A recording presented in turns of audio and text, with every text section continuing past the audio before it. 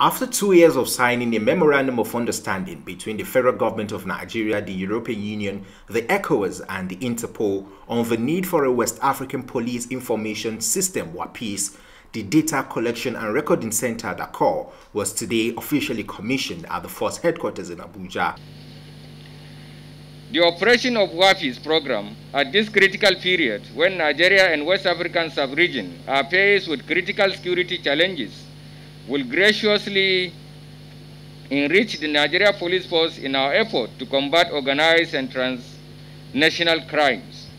IGP also appreciated the efforts of the international partners while assuring them that the Nigerian Police Force will continue to work closely with them with the aim of providing safety and security for all. We continue to work closely with all the law enforcement agencies in Nigeria and other international partners with the aim of providing safety and security for all. On his part, the Minister of Police Affairs, Muhammad Megari Denginyadi, said that the WAPIS program has helped build the capacity of law enforcement agencies in Nigeria through the Interpol and helped in the fight against terrorism, organized and transborder crime.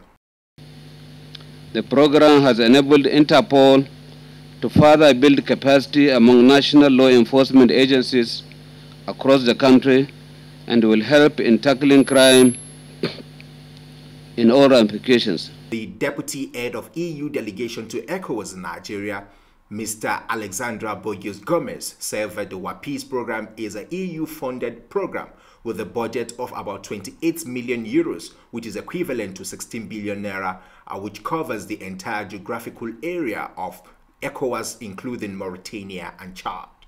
The WAPIS program is, as it was said, a new funded program.